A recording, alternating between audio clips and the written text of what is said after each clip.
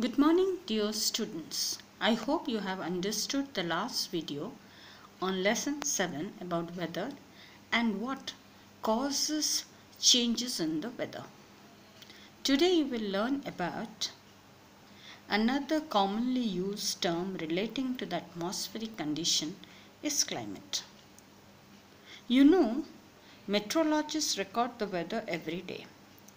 The records of the weather have been preserved for the several decades, and these help us to determine the weather pattern at a place. So the definition is given: the average weather pattern taken over a long time, say 25 years, is called a climate of a place. For example, if you find the temperature at a place is high most of the time, then we say that the climate of the place is hot. If there is also heavy rainfall on most of the days in the same place, then we say that the climate of the place is hot and wet.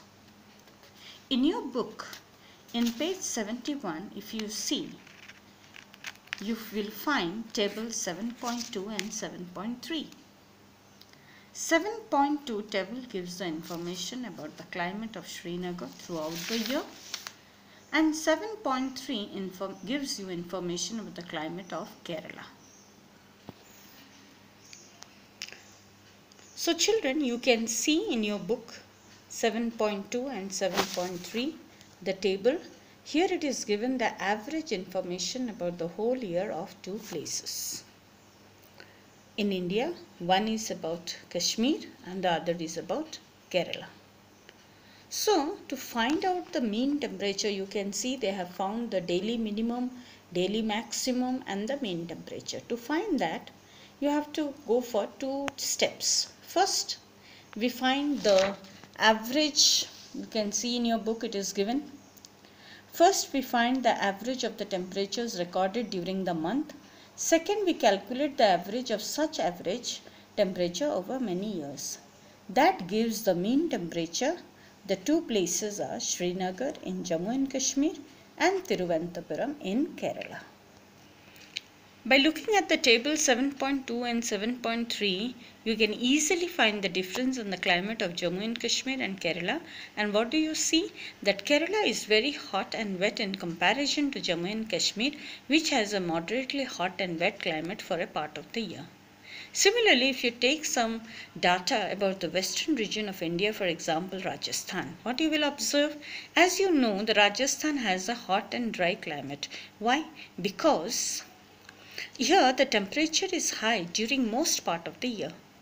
But during winter, which lasts only for a few months, the temperature is quite very low. It receives very little rainfall because it is a desert area, and the northern eastern India receives rain for a major part of the year.